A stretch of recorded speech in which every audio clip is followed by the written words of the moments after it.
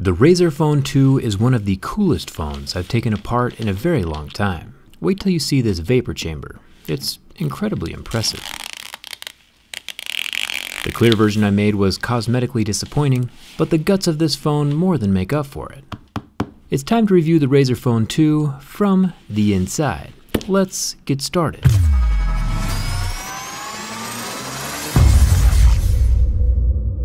One good thing about having the clear version is now you can actually watch how deep my knife penetrates every time I remove back glass covers from phones. All I ever use is the tip. Any deeper and fragile stuff might get damaged, like the battery or the power ribbons. The Razer Phone 2 has 10 screws holding the top plastic plate over the motherboard. The screws are different, so I'm keeping them organized as I set them off to the side. Then the plastic lifts up just enough for me to unsnap the back LED panel Lego style ribbon connector, and the whole thing can be removed from the phone.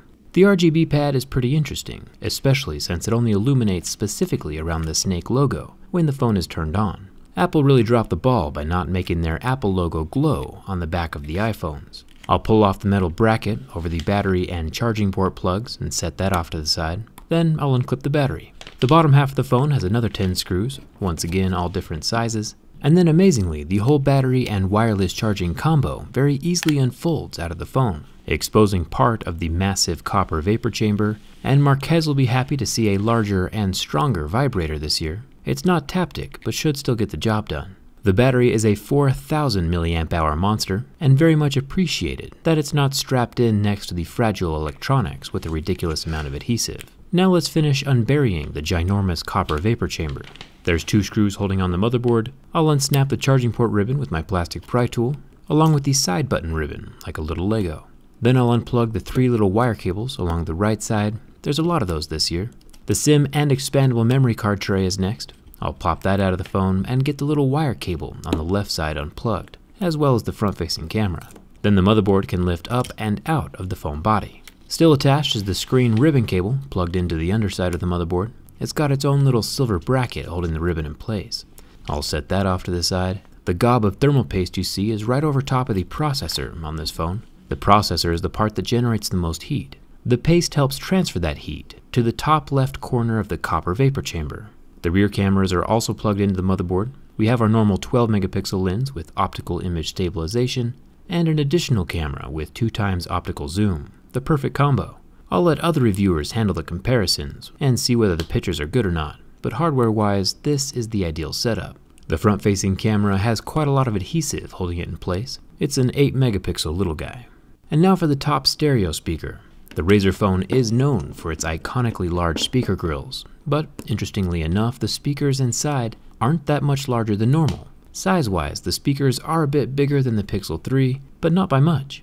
It does have its own waterproof mesh over top, with a rubber ring to help keep a tight seal against the phone body. But the interesting thing is the tail end of the speaker.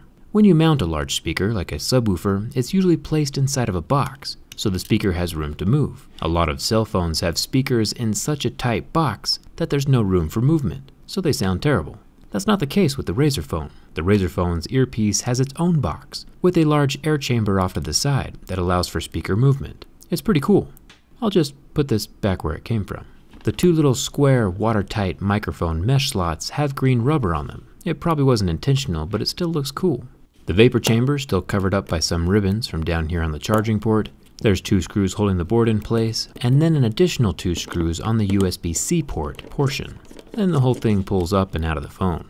It's got a little black rubber ring around the lip of the port, which is good for water resistance, as well as minimizing stress on the port itself when it gets plugged in. The bottom speaker, still smaller than you might think when compared to the outer grill size, also has its own air compartment right next to the speaker, and it has its own water-resistant mesh over top. And finally, we're here, the vapor chamber. Covering basically the whole area inside of the phone, this copper heatsink is pretty awesome. Having a copper plate this large inside of a phone is already a huge boost to thermal performance over aluminum or steel. But as I was removing the plate, you can tell how thick it is. Basically, as the processor heats up the top left corner of the vapor chamber, the vapor inside also heats up and carries the heat away to the far side of the chamber, where it cools down into liquid and then flows back to repeat the process. It's kind of like a heat pipe on steroids. Basically a whole radiator for your phone. Pretty fascinating. And you know me, we aren't going to let this pass by without exploring the inside. Peeling back the copper, we actually see physical liquid, not just gas. Little droplets covering the inside of the copper envelope. I mean, copper alone would probably have been sufficient, but copper combined with liquid and channels for airflow is seriously some next level stuff. It's like a waterbed inside of your cell phone. Razer is taking smartphone cooling to the next level. If you like seeing stuff like this, make sure you're subscribed. You can see that the half currently opened up is already evaporated, but this new flap has all the liquid droplets still inside. Technology is impressive, and Razer definitely gets a thumbs up for this one. I don't think I'll be able to reuse the chamber now that it's been opened up. I don't want any sharp metal edges up against the underside of my battery. The phone will still work without the copper, it just won't be as efficient under heavy workloads. The chamber is seriously pretty cool. The 120Hz screen can be replaced if needed, but it's glued into the metal body of the phone, so we'll leave it alone for now since screens don't normally survive the removal process. I'll get the loudspeaker tucked back into place and the charging port, along with all of its screws and associated wire cables. Before I can set the motherboard back down though, it needs the screen ribbon cable plugged into the underside, screwed in and secured with its silver bracket. Then it's ready to be set down into the phone. I haven't turned on this phone in a while, pretty sure it's dead from the LED flashing on the back for a few days. We'll find out in a second. I'll plug in the large charging port ribbon cable, clips in like a little Lego, as well as the power button ribbon on the left side. Then the whole cool looking battery wireless charging contraption can slide back onto the phone. Now that I've seen the insides, I'm way more impressed with the Razer Phone 2. I'll plug in the LED RGBs, add the metal bracket over the battery connector, and set down the protective plastics over the motherboard. We should be good to go. I'll plug it in while I get the new back glass into place. Razer has outdone themselves this year with the cooling system, and there's definitely a new standard in town for gaming phones. It's a super solid build. Hit that subscribe button if you haven't already. Come hang out with me on Twitter and Instagram, and let me know if you have any questions down in the comments. Thanks a ton for watching, and I'll see you around.